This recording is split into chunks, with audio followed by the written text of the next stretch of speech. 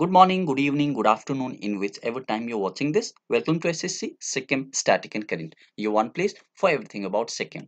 In this video, we are going to discuss the current affairs of Sikkim for the fourth week of January, that is from 24th of January 2022 till 31st of January 2022. So, before moving towards the session, let us begin the session with a small prayer such that positivity prevails during the entire session. So, we begin it. O all pervading consciousness, we pray for you to be with us everywhere, guiding each step in our learning, putting your righteousness in our hearts and your words on our lips to lead us to the virtuous path of divine purpose. With this, let us begin the session. So as always, हाम्रो news जुन छ दुईटा क्याटेगोरीमा classified रहनेछ. First category 1 very important जुन हामी यो सेसनमा discuss गर्ने नै छौं र क्याटेगोरी 2 मोडरेटली इम्पोर्टेन्ट जुन तपाईले पीडीएफ मार्फत पाउनुहुनेछ. So you can download the PDF of this session by clicking the PDF by link given in the description box जुन तपाईलाई 30 रुपीज पर्नेछ. अन्त if in case you are watching the premiere, तपाईहरुको लागि PDF जुन छ त्यो फ्री नै छ. Just write I want PDF in the comment box. I repeat, in the comment box and not in the live chat. Okay, I want PDF लेख्नुस् र त्यसपश्चात एउटा डिस्क्रिप्सन बक्समा WhatsApp नम्बर दिएको छ, त्यसमा हेलो लेखेर पठाउनुस्. You will get your free PDF. Okay, so let us proceed. So हाम्रो news of the week जुन छ, हामी न्यूज अफ द वीकमा एउटा इम्पोर्टेन्ट न्यूज हफ्ताभरिको डिस्कस गर्ने छौं जुन चाहिँ हामी अलिकति विस्तृत रूपमा ओके अलिकति डिटेल्ड म्यानरमा हामी पढ्छौं. सो यो हफ्ताको लागि news of the week it is very important.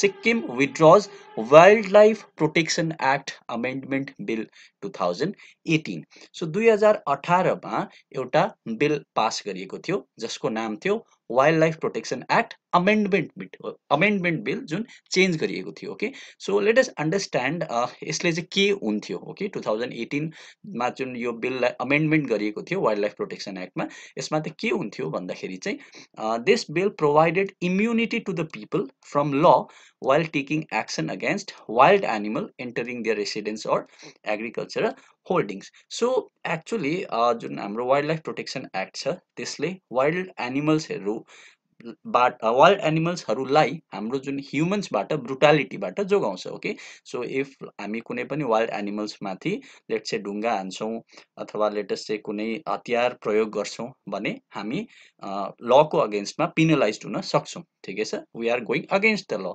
तर यो 2018 मा चाहिँ एउटा अमेन्डमेन्ट बिल पास गरिएको थियो. त्यसमा चाहिँ के भएको थियो भन्दाखेरि चाहिँ त्यस बिल मार्फत चाहिँ जति पनि वाइल्ड एनिमल्सहरू चाहिँ मान्छेहरूको बारीभित्र पसेर okay with the intent of हुन त उनीहरू त्यहाँ के छ खानुको लागि पसेको हुन्छ, तर त्यसो गर्दाखेरि मान्छेको जति पनि अब बारीहरू हुन्छ हैन, जति पनि अन्नबाली लगाएको हुन्छ त्यो सबै त्यो वाइल्ड एनिमल्सहरूले डिस्ट्रोय गरिदिन्थ्यो हैन. फर एक्जाम्पल सपोज कुनै खेतमा मकै रोपेको छ अन्त बाँदरहरू एक हुल आएर त्यो मकै खाँदैछ भने त अब त्यो बाँदरलाई त खेदाउनु पर्यो. अन्त बाँदरलाई खेदाउँदाखेरि चाहिँ अब लेट्स से हामीले कुनै अब धारिलो हतियार लेट्स से अब ढुङ्गाले हिर्काउनु पर्यो हैन, अथवा कतिजनाले अब नुकिलो हतियारहरूको पनि प्रयोग गर्छन्. ओके, लाइक क्याटेपल्ट, ओके क्याटिसहरूले पनि हिर्काउनु पर्यो. अन्त द्याट इज एउटा अब त्यो नेसेसरी एक्सन नै हुन्छ किनकि हामीले त आफ्नो जुन बारीको जुन अब लेट्स से मकै भनौं ओके त्यसलाई त जोगाउनु परेको छ बिकज द्याट इज हाम्रो त होल इयरको जुन हाम्रो किसानहरू हुनुहुन्छ उहाँहरूको त होल सालको मेहनत हो नि त हैन.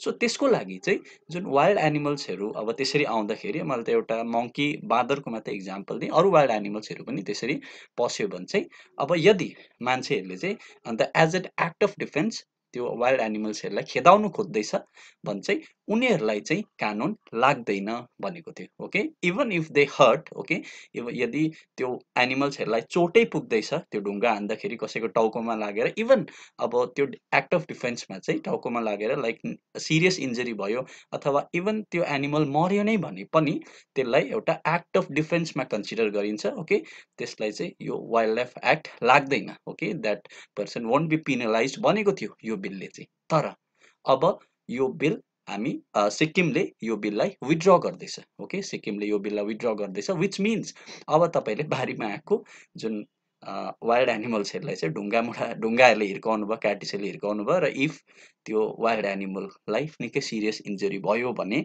अबदेखि उता चाहिँ तपाईहरुलाई कानुन लाग्छ. यो बिलले गर्दा लाग्दैन थियो 2018 को बिलले गर्दा, तर अब यो कानुन लाग्छ. अब यस्तो किन गरियो भन्दाखेरि चाहिँ यहाँ हेर्नुस् As per the Wildlife Protection Act Amendment Bill 2018, public are allowed to drive away wild animals that enter their land or building with the objective of destroying agriculture, horticulture produce or killing domestic cattle.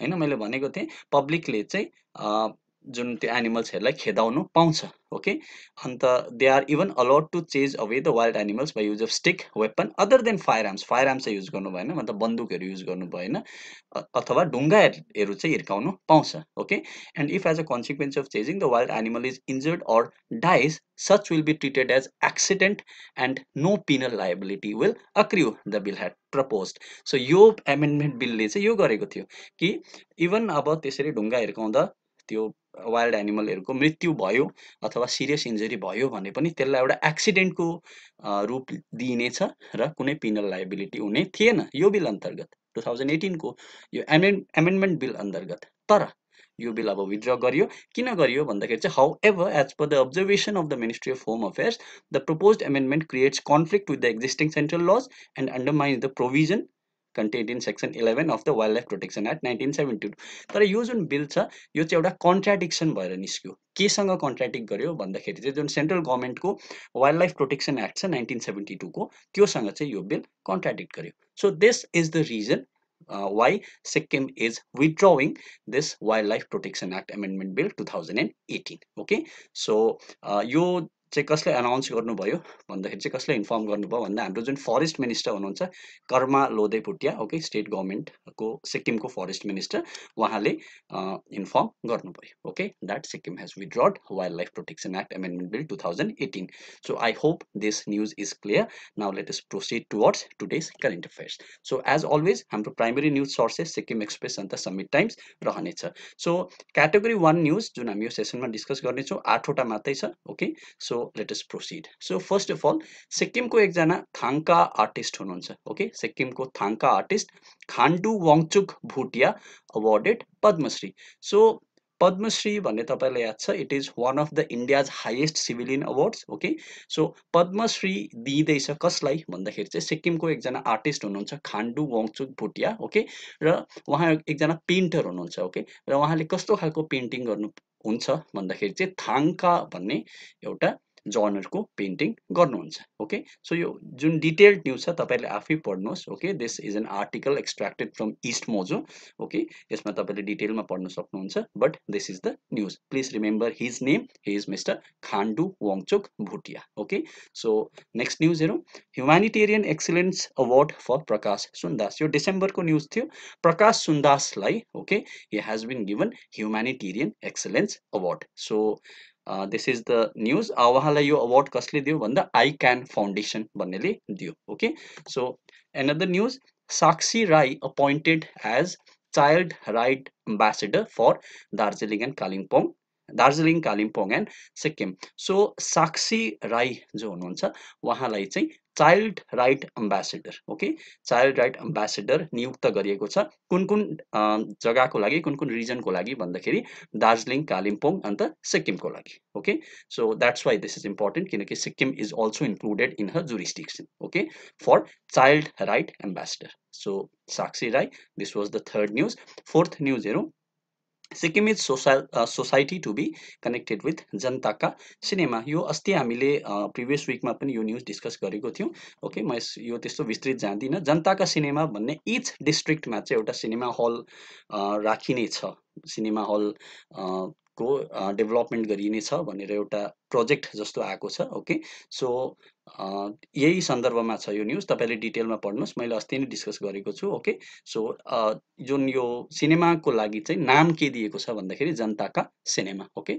So that's it अर्को news हेरौँ death anniversary of freedom fighter बन्दे Pokharel observe so सिक्किमको एकजना freedom fighter हुनुहुन्थ्यो okay and his name is बन्दे Pokharel so उहाँको death anniversary पनि observe गरियो जनवरी 27 मा र उहाँलाई सिक्किमको गान्धी भनेर पनि चिनिन्थ्यो ओके सिक्किमको गान्धी हु इज ही इज मिस्टर बन्दे पोखरेल सो अर्को news 2 amendment bills tabled in assembly. So assembly मा ओके जुन स्टेट असेम्ब्ली छ त्यहाँनिर चाहिँ दुईटा अमेन्डमेन्ट बिल प्लेस गरेको छ। जस्ट तपाईहरुले त्यो बिलको नाम मात्रै याद राख्नुस् ओके। त्यो बिल चाहिँ के छ भन्दाखेरि चाहिँ first is Sikkim police amendment bill 2022 okay this is the first bill. अन्त अर्को छ land revenue and disaster management minister कुङ्गानिमा Lepcha tabled Sikkim रिअर्गनाइजेसन of district bill 2022 किनकि तपाईलाई याद छ सिक्किममा दुईटा थप डिस्ट्रिक्ट बढेको छ अहिले इन एडिसन विथ 4 डिस्ट्रिक्ट जसको हेडक्वार्टर गान्तोक नाम्ची ग्याल्सिङ र मङ्गनमा थियो।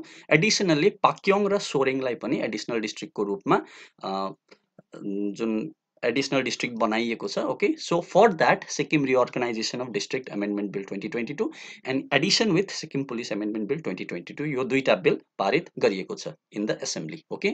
So this is the sixth news. Now we are here for second last news. Sikkim's बेबिनला एथेम्पा wins miss tin India international universe 2022। So यो ब्युटी पेजेन्ट्सहरूबाट आई से नर्मली कि क्वेसन्सहरू आउँछ इक्जाममा ओके। योभन्दा अगाडि पनि एक दुईवटा इक्जाममा क्वेसन्सहरू आएको छ सिक्किम गभर्मेन्टको इक्जाममा। सो यो याद राख्नुहोस् बेबिनला एथेम्पा ओके सिक्किमको बेबिनला एथेम्पा wins miss tin India International Universe 2022. So this is the second last news. Now here comes the last news. जुन देउराली गान्तोकमा छोटेन गुम्पा छ त्यहाँको एकजना Rinpoche he is दोद्रुपचेन Rinpoche okay दोद्रुपचेन Rinpoche उहाँको निधन भएको छ okay. So this is an important अबिचुअरी तपाईले न्यूज डिटेलमा पीडीएफ बाट पढ्नुहोस्। So with this we complete all category 1 news. So category 2 news मा एउटा न्यूज मात्रै छ okay state workshop on PM इजीपी in Sikkim तपाईले यो पीडीएफ मा पाउनुहुनेछ। So you can download the PDF of this session by clicking the PDF by link in the description. मैले अघि नै भनिसके जुन तपाईलाई 30 रुपीस पर्नेछ र यदि जुन पीडीएफ जब तपाई किन्नुहुन्छ किनिसकेर त्यो पे गरिसकेपछि चाहिँ you will be redirected into a Google drive link okay. Google drive लिंकमा redirect हुन्जेल तपाईले पर्खिनुपर्छ don't press the back button or refresh. So after that Google ड्राइभमा एउटा पीडीएफ खोलिन्छ तपाईले त्यो पीडीएफलाई डिभाइसमा सेभ गर्नुहोस् okay and then you can open it any time anywhere. So that's it. I hope you like the session. Thank you so much. Don't forget to like, share and subscribe SSC Sikkim. Bye bye.